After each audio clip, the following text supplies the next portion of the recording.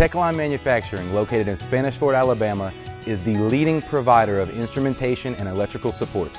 With over 30 years of committing to customer service, TechLine provides quality products to industrial job sites and facilities around the world.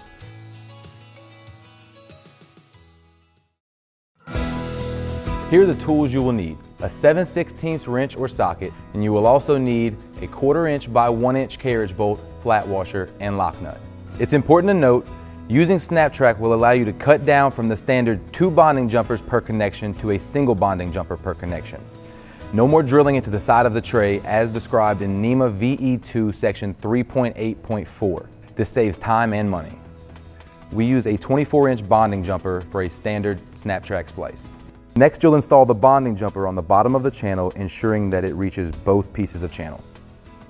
Utilize the existing 9/16 square holes for carriage bolts.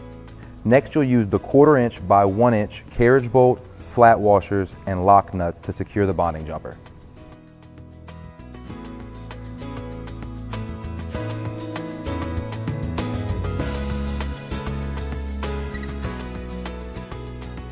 You'll notice that the bonding jumper is slack, secured about 20 inches apart on the bottom of the channel. Unlike conventional construction, only 1 bonding jumper is required when using SnapTrack, saving time and money.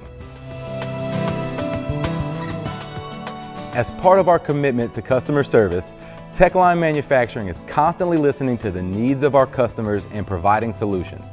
If you would like to know more about our products, our services, or our company, please feel free to give us a call today and we'll be glad to help you.